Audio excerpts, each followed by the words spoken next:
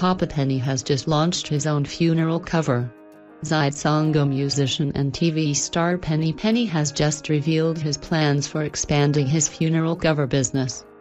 He has also quelled any doubts that people have over whether or not he knows what he's doing. The entertainer launched his own funeral insurance business in 2018, and this week we took a closer look at how the business is shaping up on the most recent episode of his hit reality show, Papa Penny Ahee. Considering some of the outlandish claims that the singer makes on his show, many people were skeptical about the seriousness of this latest business venture.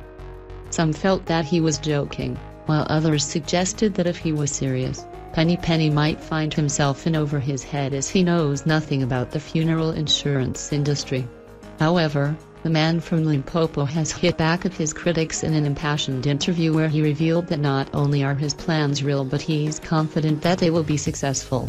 Speaking to XiTsonga on Thursday, Papa Penny shared his determination to grow Papa Penny funeral cover to international heights. He also admitted that the inspiration for his idea was somewhat racially motivated when he said, "The idea to start this came to me one day.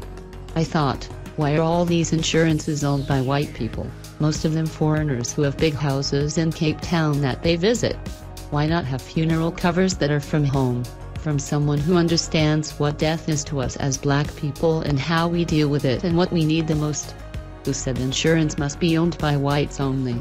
So I started one and I haven't looked back since we opened last year." As it stands, Papa Penny employs 28 call center agents and admits that his client base is growing.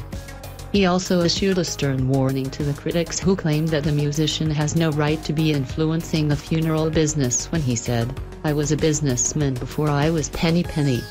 Long before people knew who I was. I had businesses in Johannesburg, a restaurant, and before that I sold vegetables on the street.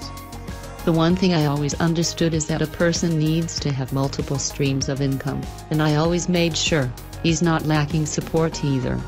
Dozens of die-hard fans are applauding the XiTsonga star for branching into new business territory. Take a look at some of the most supportive comments on social media.